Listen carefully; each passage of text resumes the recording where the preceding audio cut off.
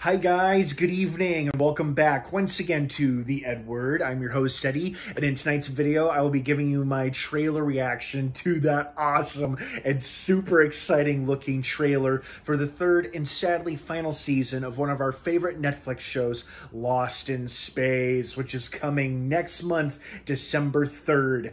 I am excited. This is one of my most anticipated shows of the year. It's become one of my new favorite Netflix shows, especially with the unbelievably good and much better season 2 that we got about 2 years ago.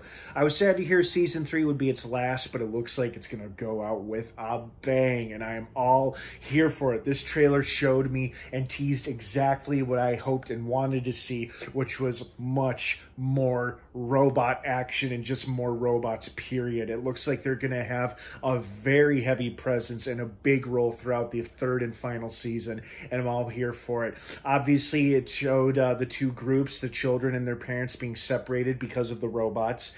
And Robot, I think, wants to take them back to their parents because of the impending robot attack, or does he want to just remind the kids, hey, look, they're in danger and they can't come to find us yet because we have the engine and they don't?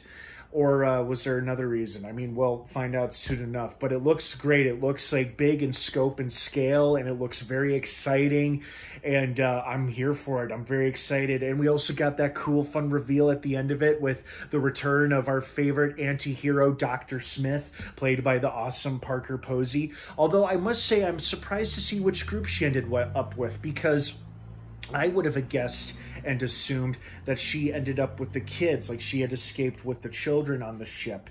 But I guess she is stuck back with the adults because it looks like she's talking to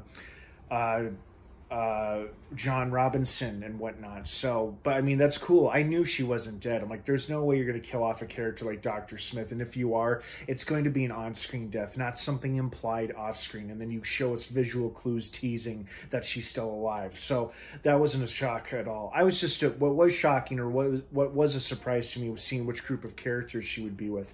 I thought she'd be with the children, but I guess she's with the adults. I mean, either way, cool. She's alive. That's what matters.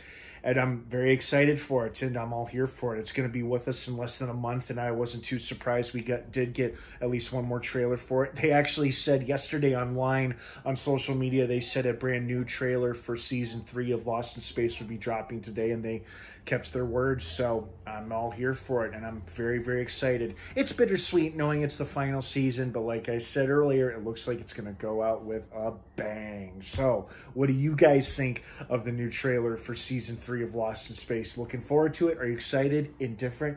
Don't really know? Don't really care? Let me know what you think down below in the comments section. Have an awesome rest of your night, and check back later for another trailer reaction video for another upcoming season of another Netflix show. Stay tuned for that trailer reaction video as well. Have a great night, everybody. Thanks for watching, and of course, until next time, may the Force be with you.